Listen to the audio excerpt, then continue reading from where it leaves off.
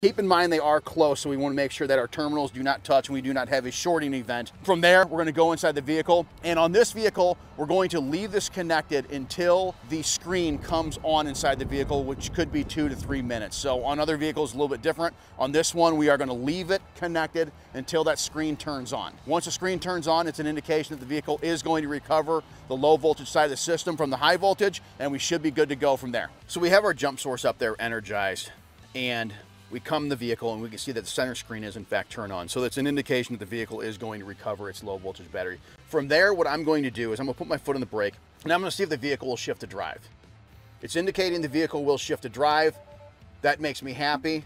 From there, I'm going to go up, I'm going to disconnect our jump source from the front trunk area. We're going to disconnect negative, then positive, and then we're going to reinstall the service panel, close the front trunk, and we're good to go on a jump start. The last thing we need to do here is just take and push these wires back up in this hole in the fender